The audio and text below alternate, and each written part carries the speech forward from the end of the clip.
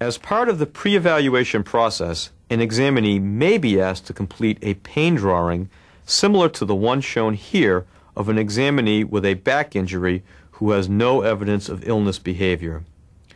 Non-physiological pain drawings are characteristic of symptom magnification.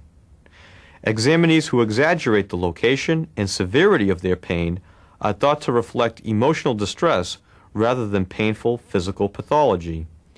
A non-physiological pain drawing is one that can be characterized as an unreal drawing, which contains poor anatomic localization.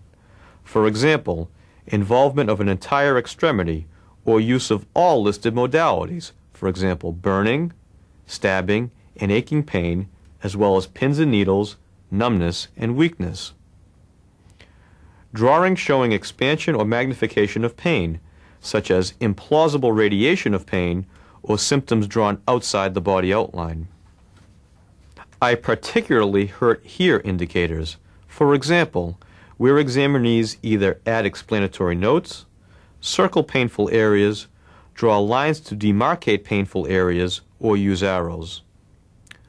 Look how bad I am indicators, such as additional painful indicators drawn in with a tendency toward total body pain.